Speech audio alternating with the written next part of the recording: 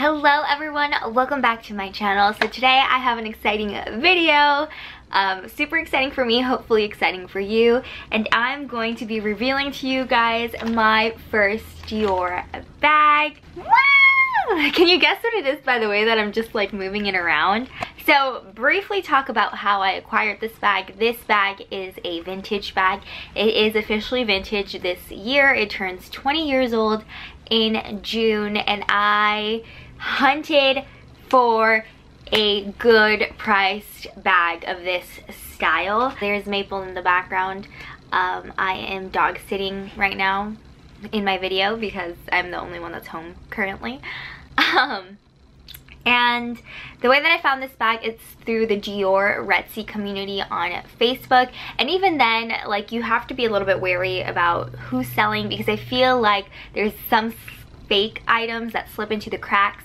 But luckily for me, and I think even during the time of this video, Fashionphile is selling the exact same bag, but for way more. So I kind of, when I was looking at this, I still had the reference. I've had this for, you know, all of March. I basically got it the first, I think I got it like March 1st or 2nd it arrived, and I've just kind of been like hoarding it and not sharing it, just because I've also been really busy with life and school. So to sit down to make this video was like, I have to be like in the right mindset. She has to be wearing like the right clothes just to feel like the excitement that I feel. I've always said that I've always loved Dior like fashion and like Dior style over like Chanel and Louis Vuitton. I don't know, I just feel like the femininity of Dior like personally resonates more with me and my style. So yeah. However, Dior is also expensive, but I guess if you are interested in that and you're not like interested in selling off later, I think that buying secondhand through Dior is where I'm gonna save a lot of money. Just because for some reason, you know, Dior doesn't hold its value that much unless it's like an it bag, or if it's like a smaller bag then it's closer to retail value. But you know, I went for a classic option, if you know what I mean. So I guess let's go ahead and go to the reveal, and then we'll show, or we'll talk about the specs. All right, are you ready? I'm pretty sure you all guessed it if you are a handbag connoisseur.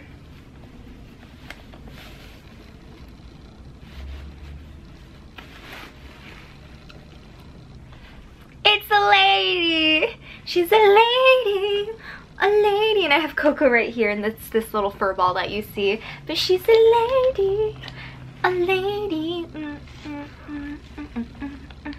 So I have always wanted a Lady Dior bag. Princess Diana is one of like my favorite like icons ever, and I wanted like the Chanel Diana bag, and I regret like not buying that when I really wanted it, because when I was interested in it, it was going for $1,800, $2,200, really good one, $2,400, and now it's more than double to get one. So I regret not getting it. And you know, the next option that I also was obsessed with was the Lady Dior that Diana made famous, especially after her divorce with yeah, we're not gonna get into it because it, like, I get mad about what happened to her because I believe she was murdered. I do. So this is her.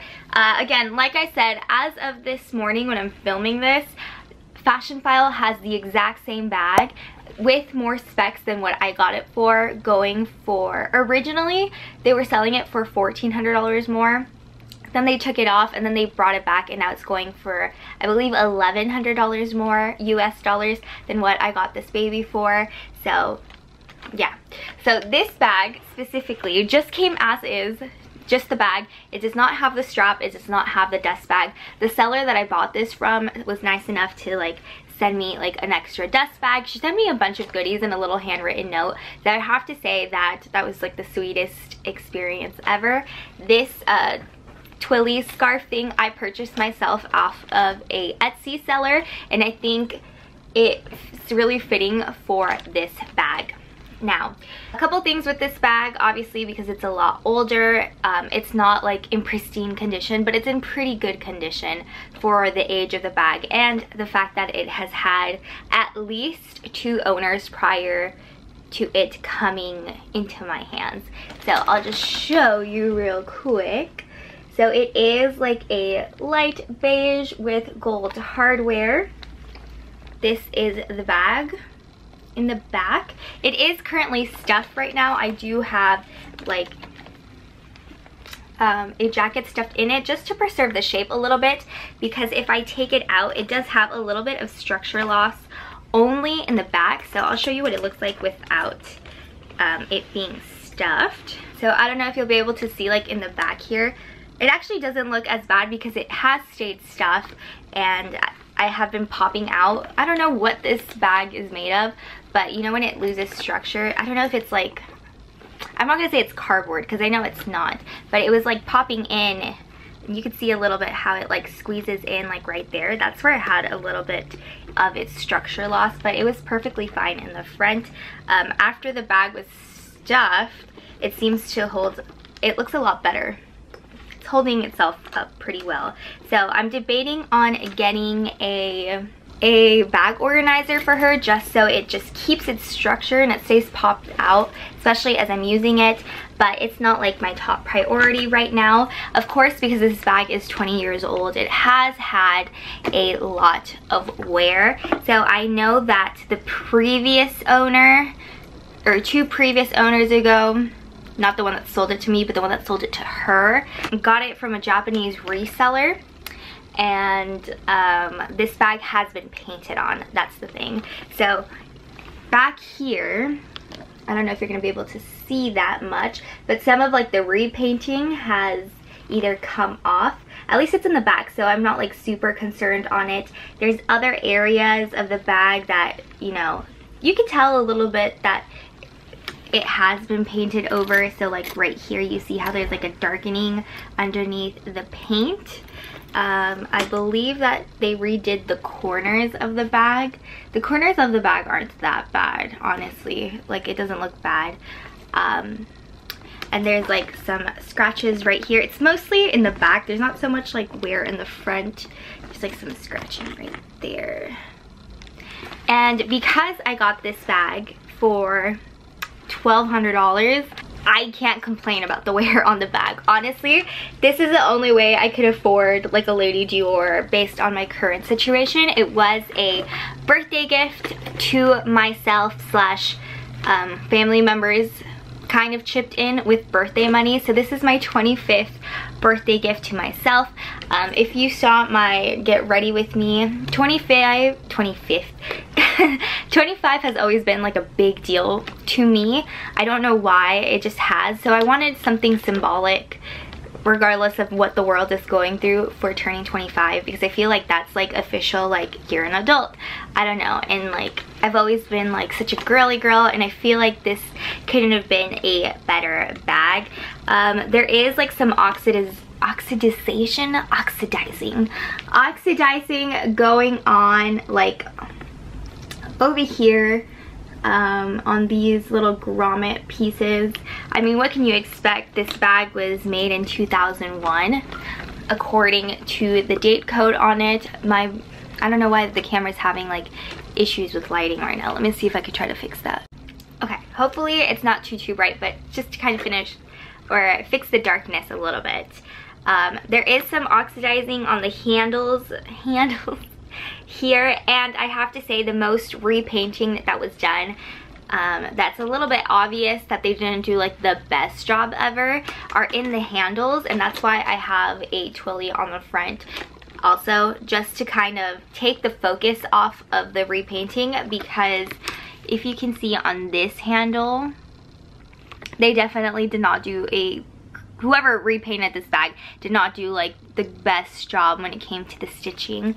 However, the positive that I have to say about you know, not affecting it that much is that Dior customer service and like Dior spas, from what I've heard, is really, really awesome, and you can send off to get the handles replaced. I want to have some time with this bag and get my wear out of it before I decide to get the handles redone. And it didn't come with a strap, and you can actually get a strap from Dior as long as they have like the same colors, which, because this is such like a neutral classic color, I'm pretty sure they will, and it's for like a small fee. Since I don't have proof, I think like they don't ask for like, oh, within 5 years or within proof. Like they will do it, they will send it to the spa, from what I heard. And so most of the oxidization, I don't even know if I'm saying that right, oxidizing that's happening on the grommets on the handles will get replaced once the handles are replaced, so it'll be looking a lot better. The charms are like perfect, there are hardly any scratches. There is obviously some wear to it that where it just doesn't look like pristine, but what do you expect to happen? I don't know. For it being 20 years old, it looks great. It just looks awesome, and especially like we're nitpicking the bag here, but for $1,200 it's an amazing condition, considering what like, I don't know, like Fashion File or like Vestiaire or Rebag will sell like a destroyed bag for even more money.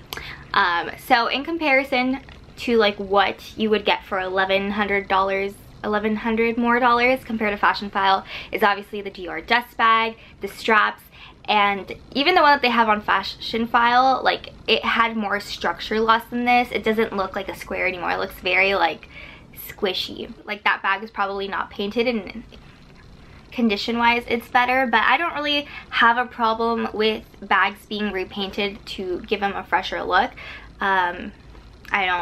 That's why I went with this bag. I don't know if the Dior spa could do anything about it. Like I don't know if they'll help even though it's already been repainted, but I think the main problem with the bag are the handles, and they can definitely replace that from what I've been told. And I'm so happy. I love this bag. It's just, I think it's perfect. I think for, again, what I paid for, like I couldn't ask for more. The tiny like little things that are like wrong with the bag are not that big of a deal to me. Like, you know, bags are meant to be worn, and you know, because I didn't spend like almost $5,000, which is what a brand new bag would cost, I'm not afraid to like wear it. And that's what I love about buying secondhand, is that you get such like a good deal or a discount or a bag that's already like been loved, and so you're not afraid to use them, and you're not babying the bag. Not to say that again I throw my bags around, but like I use the heck out of my bags, and I want to use them. That's what they're for. They're not just to sit like on a shelf and look pretty and have no one else like admire them like out in the real world by myself, because oh, it has to be worn in like a certain occasion. But I love it, and I think this scarf looks really good. I'm not the best at scarf tying.